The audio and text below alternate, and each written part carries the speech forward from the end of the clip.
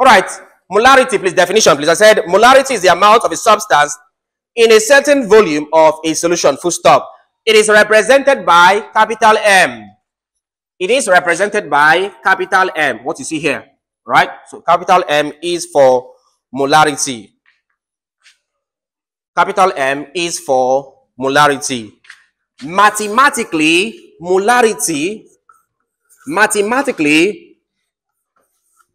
molarity M is equal to mole all over volume. The mole unit is MOL. The volume is in dm³, decimeter cube. We established something earlier that cm³ and milliliter are the same thing. Now we are bringing in dm³. Are they the same thing? Do we convert? When we get to that point, we'll see, please. All right, molarity is equal to mole over volume. Mole is in MOL, volume is in dm³. So apparently the SI unit is mole per dm³ or mole dm to power minus 3. All right. So mole per dm³ or mole dm to power minus 3. There is an alternative formula for this where molarity M is equal to mole is the SI unit for what fundamental quantity? Huh? Right. Fundamental quantity, there are 7 of them, right? The most out of the 7 of them, one of them is called the amount of substance, and the fundamental unit is what there? Mole. So in essence, this mole can be replaced by what there? Amount of substance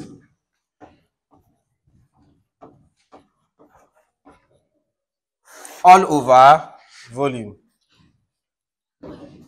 Right? So you see that call it mole over volume, or this amount of substance is measured in mol, MOL, still the same thing. Volume is in dm³. Right? So please take note of this. Let's move, please. All right, let's do something. Let's do something.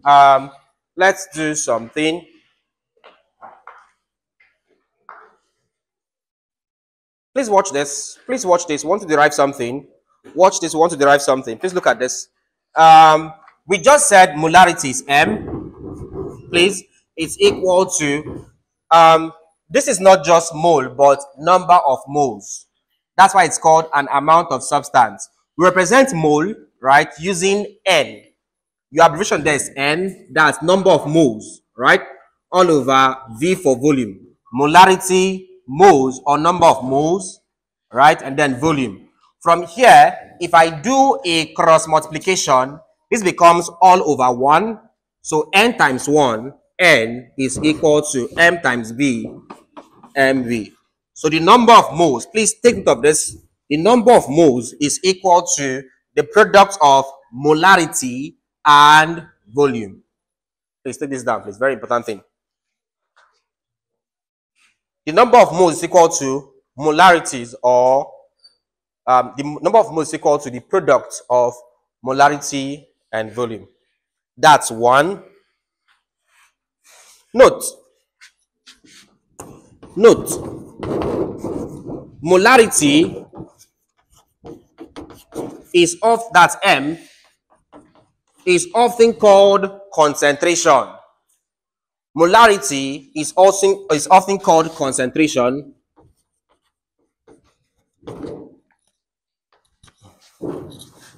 It's often called concentration. That's C. So it depends on your author or the context. Whether it's molarity or concentration, it's the same thing. That means N can still be equal to CV. Please note this. So note that why they call it molarity or they call it concentration, technically they are the same thing. That's it. Right? The same thing. You want to derive something. Want to derive something from this and this. Want to derive something. So let me give you a short note. I'll explain it, then we'll do a derivation that we'll use in solving, please. If you're here, take down, please. One line space, take down, please. One line space, take down, please. When the original solution with concentration M1, when the original solution with concentration M1, when the original solution with concentration M1, please, M1 is M subscript 1. Please, this way. M1 is M subscript 1, please. When the original solution with concentration M1, I've said that concentration and molarity are used interchangeably. Right. When the original solution with concentration M1 and volume V1, the V1 is V subscript 1. Okay. V subscript 1 is diluted to a new volume V subscript 2. Is diluted to a new volume V subscript 2.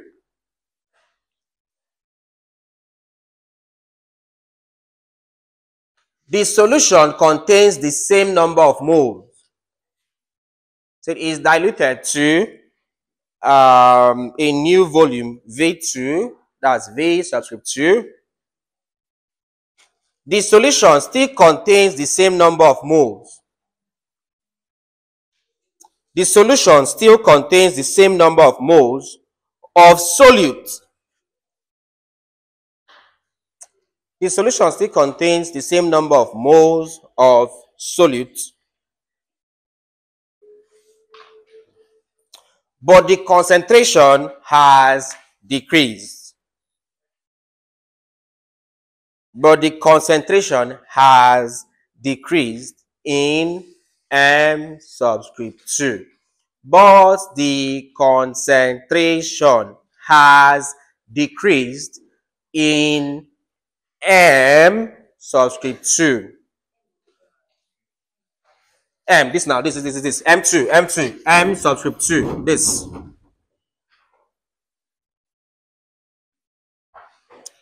However,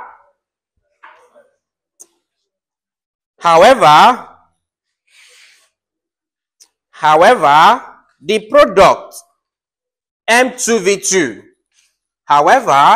the product M2V2, the product M2V2 equals the same number of moles of solute.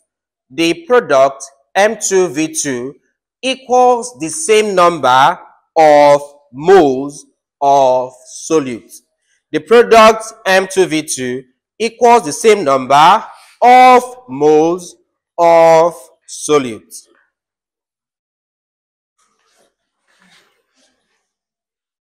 All right. Let me explain this very briefly, and then we'll move on. All right, so let me explain this.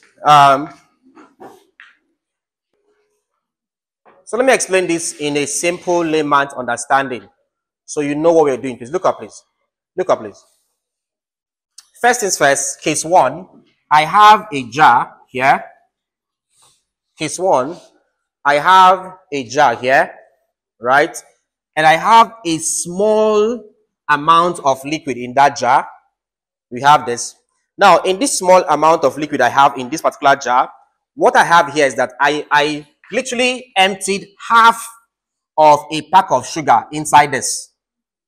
I emptied half of a pack of sugar into this. At this point, this particular, let's call this A, at point A here, this stuff here has a concentration. The fact about this is that this stuff will be too sugary, true or false? The concept of being too sugary is what we call molarity or concentration. How sugary it is. That's the concept of molarity. In essence, this man has its level or its sugar level, which will be an excess level of sugar here, to be too sugary. Let's call that concentration M1 or C1, as the case may be. It also has its volume of water there. Let's call it V1. So I have this. Don't forget that the number of moles of sugar here, we are taking half of a pack. All right, the half a pack of sugar will still be here. So N1, which is number of moles of the sugar in this, is equal to the concentration, that's how sugary this would be, times the initial volume V1. Now that's case A. Let's come to case B. Case B, I have this. This same stuff here, I decided to pour in more water. If I pour in more water here, what happens? The volume increases. I'm having this and this. Let's call this V2. The volume increases. Yeah? Again, what about the molarity for this one here? Will it be more sugar? If I pour in more water here to increase the volume, will it be more sugary or less sugary? Yes. If it becomes less sugary, what has happened? The molarity or the concentration has done what there? Reduced. What happened to the volume? It has what? It is what? Increased. Okay. Oh. The volume has increased. So if I pour in water here, it will become less sugary. That means the concentration or the molarity has been reduced, but the volume has been increased. But then, question is this. This is N2, right? N is equal to M times V at all points. Now this is N2. Now the question is this. Whether you choose to increase volume or reduce molarity, if I have a certain amount of sugar here, the certain amount of sugar you have here is what is called the number of moles of the sugar. By number of moles of the sugar, we mean the amount of sugar that's here. Now, if I choose to add water to this, the number of sugar that is here, does the amount of sugar, does it increase or decrease? Now, listen, listen. Hold on. I have this one here. Let me just do this here. Okay, for this one here, I have a particular volume and concentration, very sugary. I added water. When you add water, we agreed that the concentration becomes lesser. That's this. The volume becomes bigger. That's this. The number of sugar here, or sugar particles here, when I add water, the sugar particle, does it increase or reduce? It doesn't change, Abby? Yes. What changes is what there? The concentration, and what there? The volume. But what happens there? The amount of sugar does what there? Remains the same. And that's what that statement is telling you. That the number of moles remain what there? Unchanged. If the number of moles remains unchanged, what happens? It means the number of sugar particles I had at this initial point is still equal to what there? The number of sugar particles I have at what there? The end point. They're the same thing. What's the value of this man here? M1, V1. What's the value of this man here? M2, V2. We said M and C are used what there? Interchangeably. So this can also become what there? C1, V1 is equal to what there? That formula you've been using, this is how it is derived.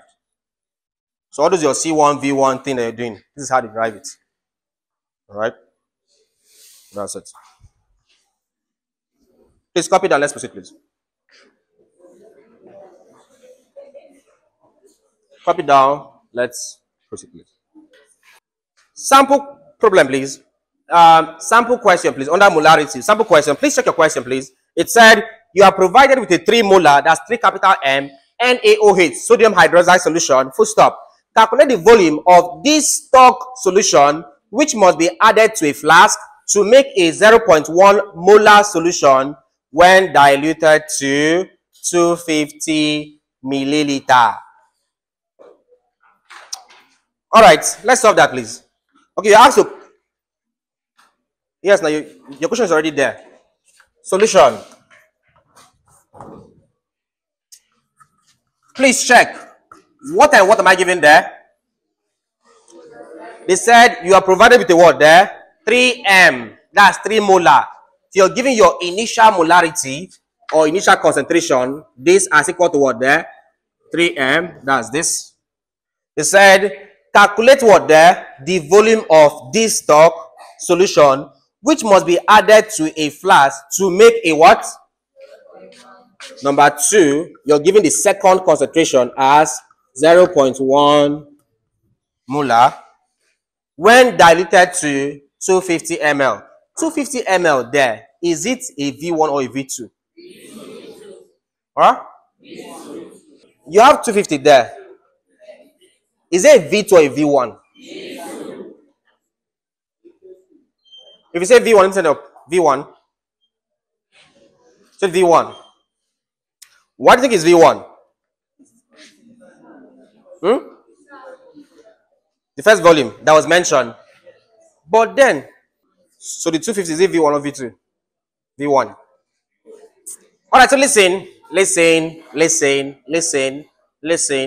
I don't always assume people know it. I like whether you know it or not, I would say explain it like in this very basic concept so that you get an understanding of this. Listen, look at what I gave you an illustration about concentrations. When I gave you the first and second jar, M1 V1, I gave you M2 V2. Here's the concept. Please, between M1 and M2, which was greater? Huh?